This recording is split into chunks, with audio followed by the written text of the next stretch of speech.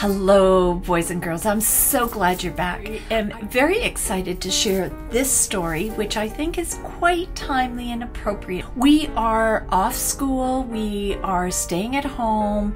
It's cold outside. We don't necessarily get out to play all the time, and we tend to bump into our family members at home, and maybe some disagreements start, and we're having to share our toys more. And especially at Christmas time, when we get these beautiful gifts from our families, sometimes it's really, really hard to share and have fun with our brothers and sisters and our friends, especially when something's new and very precious to us. So let's take a look at this book. It is Share Big Bear, Share by Maureen Wright, and it is illustrated by Hillenbrand. Friends, a great way to check out a book without reading it entirely is look in the front cover, and sometimes they give an overview of the story. Big Bear has a huge pail of berries, and do they taste good? His friends just wish they could eat some too. So the old oak tree tells him, "Share, Big Bear, share." But Bear doesn't pay attention that well, and each time the tree tells him to share, he does something different. Will his pals ever get to try the berries? Is that intriguing to you? It is to me. Big Bear smiled and rubbed his tummy. The berries he picked were very yummy. He lounged by a tree and laughed with glee. "These berries," he said, "are just for me." Birds and squirrels and two little mice thought the berries looked very nice, but Bear just sighed with a dreamy grin,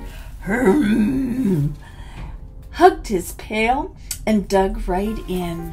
Branches shook on the old oak tree. A deep, low voice said, "Listen to me. Share, Big Bear, share." Somehow Bear misunderstood.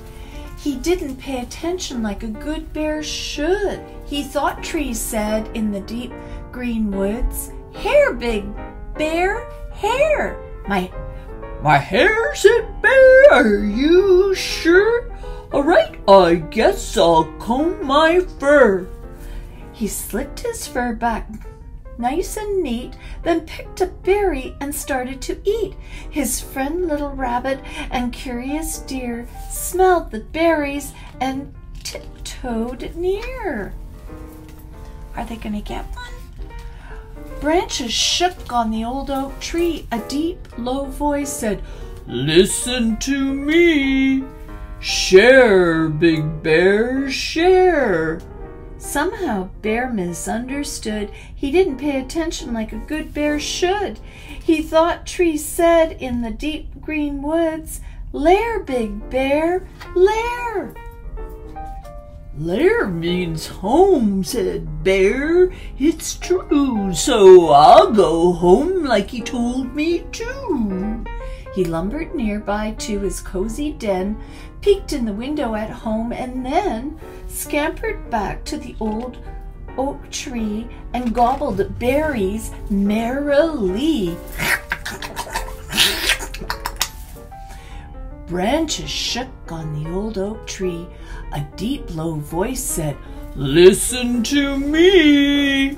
Share, Big Bear, share." Somehow Bear misunderstood. He didn't pay attention like a good bear should. He thought trees said in the deep green woods, "Chair, Big Bear, chair."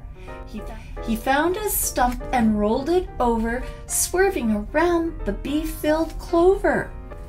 Silly bear. He plopped his rump on the smooth tree stump and popped a berry so juicy and plump. I love the rhymes in this story.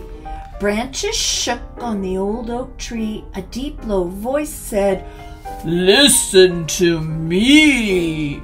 Share, Big Bear, share." how Bear misunderstood. He didn't pay attention like a good bear should. He thought Tree said in the deep green woods, "Scare, Big Bear, scare." Huh? Big Bear knew just what to do. He jumped in the air and he yelled out, "Boo!" Then Bear sat down and said, "Yum, yum, eating berries is lots of fun." The old oak tree yelled, "Be nice and share. Don't you know that's only fair? You like it when your friends share with you. It's the thoughtful thing to do. Share, Big Bear, share." "Well," said Bear, "you could have told me before." He turned to his friends on the forest floor. "Forgive me, please," he nicely said. "I'm all mixed up inside my head. How could I forget to share? Come, everyone, there are berries to spare."